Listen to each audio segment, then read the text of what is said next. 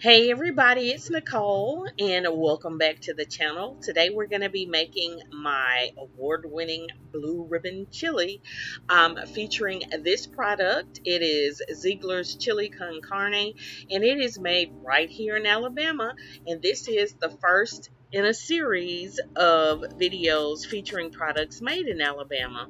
All right, so the first thing we're going to do is add our little base to this, or our seasoning blend.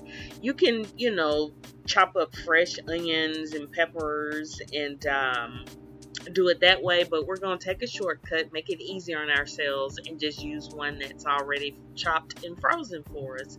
So we're going to saute this down until they become nice and translucent, and you can actually smell the aroma in the kitchen.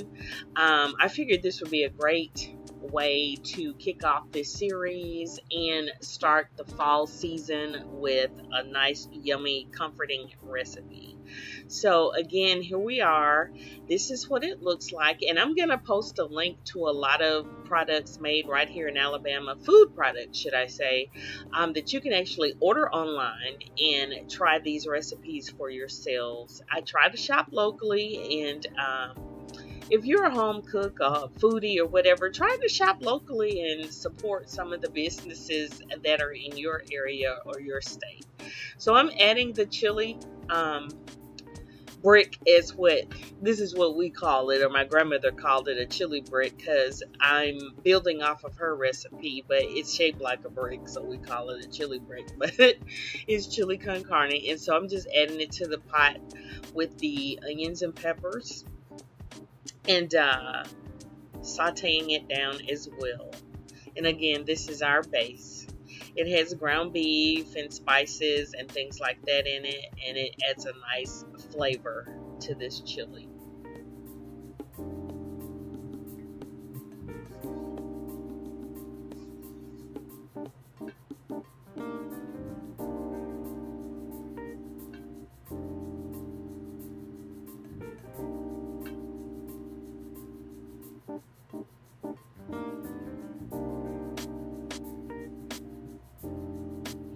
Okay, so what we're going to do now is add a can of chili beans.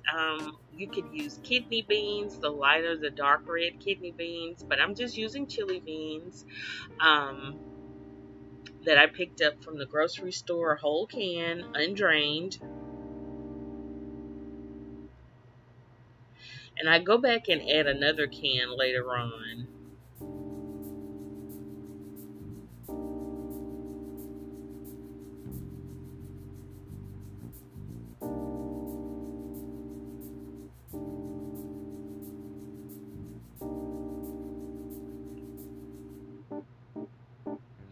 Okay, now I'm getting ready to add my black beans. I'm just going to add a half of a can, and I'm not going to rinse them off because the liquid that's in the can actually helps thicken the chili. So I'm just going to add a half a can of black beans. They can tend to be strong when you add them to a recipe, especially if they're not rinsed off. But I'm just going to add a half a can, unrinsed and drained,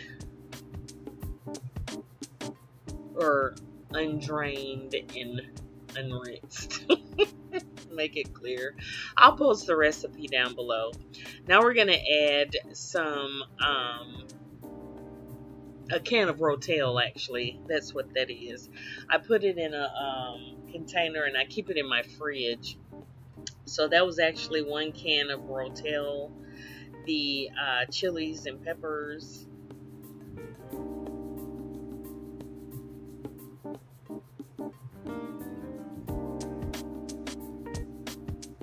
and then we're going to add our seasonings. This is black pepper. My camera will focus. And I like my stuff spicy. I don't know about you. You don't have to add as many spices if you don't want to. I'm going to add this Sazon everything seasoning. It's just a good rounded seasoning. But again, tailor this to however you want. Your taste buds might be a little different from mine.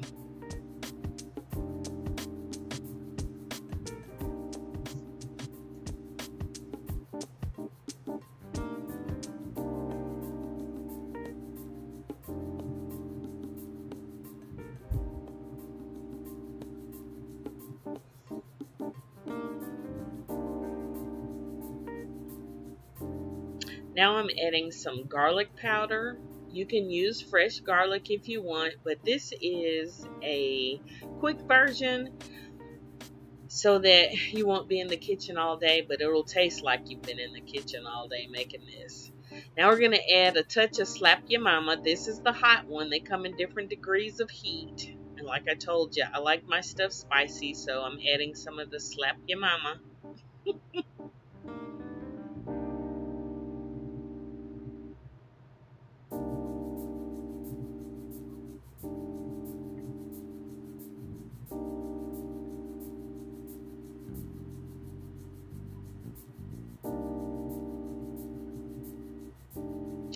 And now we're going to add some cumin. Sorry about this camera not focusing like it should. And I'm just adding it by eye, you know, because I've made this chili so many times. But I'd say about a half a teaspoon, because, you know, our chili brick has some flavor, seasonings in it, and the Sazan has seasonings in it, so you don't want to overdo. And now I'm adding some chili powder, and then the top fell off my chili powder. Luckily, nothing fell out. So now we're going to just kind of add a pinch of chili powder in there. I hate when that happens. Good thing it wasn't anything like that Slap Your Mama or something in there. But anyway.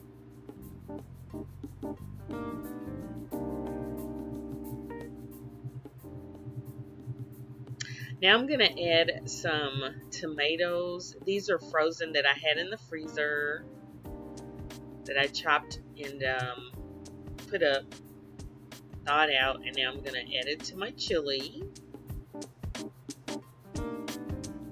It's about a cup.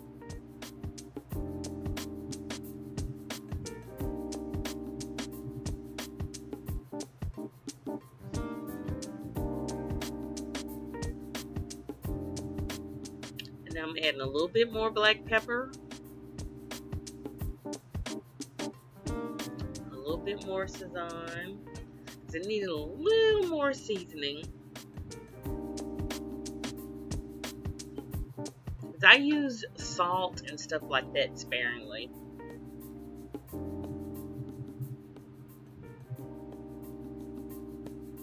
And this is at a simmer. I have it on like medium low, so it's cooking kind of slow. And here is, y'all, my secret ingredient, and it's Coca-Cola. So I'm going to pour it into the can where the beans were to sort of rinse it out and get some of that starch from the beans that's left over from the can. And again, that'll help thicken your chili. And stir it in and then cover it and let it simmer for about 20 or 30 minutes. Okay, so now that it's simmered down, you can see the difference in the texture as we stir it up. It's thickened up a lot. And it smells so good, y'all. And now we're going to add my next secret ingredient. Well, it's not so secret anymore. But it is Sprite. Sprite adds a nice brightness to it, almost like if you would put lemon juice in something. Not a whole lot, don't add a whole lot. This is like 1/4 of a cup. And with the Coke sort of adds sort of a caramelized sweetness to the chili. So that's why I use them both. And you can see the acidity from the Sprite bubble in there, and I'm just spreading around. It just adds a really nice brightness to the chili. You might think I'm crazy, but try it and you'll see why I won that blue ribbon with this chili. It is really, really good.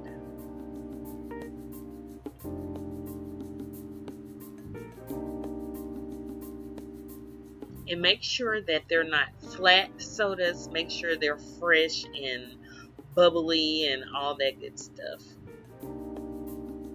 and now we're going to cover it up and let it simmer for another, oh, probably 20 minutes or so. And now we're ready to serve, y'all. I have a nice big old bowl. And I'm going to garnish it with some sour cream and a little shredded cheese. And of course some jalapeno peppers, because honey, I love it spicy. And I'm going to eat this with some crackers, some saltines. I love my saltine crackers. My daughter loves to put freshly sliced jalapenos on hers. I'm using the ones from the jar, the pickled jalapenos, but she loves the fresh jalapenos on her chili. And I'm also going to add some fresh chopped cilantro as well. This recipe is so good. Now this is the quick version. The only difference in that and just the more, I guess, slow version is that I didn't do all the chopping and all that stuff. I just used the frozen veggies and you know, took some shortcuts here and there so that we can get this done quickly. But this is so delicious and so comforting, and it includes a nice product that's been made here in Alabama for, oh gosh, since the 50s. Even before then. Zeigler's been around for a while. But yeah, I know since my childhood. My grandmother, again, like I said, made this, or made chili from it. And I'm just carrying on the tradition with my own little spin. And as you can see, I'm adding my jalapenos. Now, I added more, honey, but this is just to make it look pretty for video purposes. Oh my gosh, this chili was so good. So make sure you try it. I'll post the recipe below. Comment in the, let me know in the comment section. My mouth's watering, y'all. Let me know in the comment section if you tried this and how you like it. Make sure to give this video a thumbs up. Hit that subscribe button and the notification bell, because I've got more Alabama products coming and recipes. And yeah, I will see you guys in my next video. Bye.